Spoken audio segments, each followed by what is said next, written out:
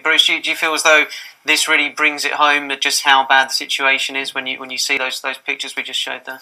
Absolutely. I think from a point of view of the life that's been lost of these fires, it's a total tragedy. With the last figures I've read, with the amount of animals that's died, has been absolutely atrocious. Let alone the disruption it's caused to so many millions of people's lives on a daily basis, having to deal with what's going on.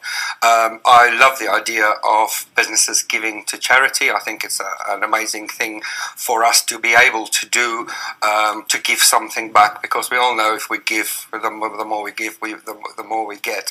But I do want to say that businesses also shouldn't feel obliged to have to give, because that's not, it's a personal thing for business to have to do that. As a company, we give to charity at least once a year.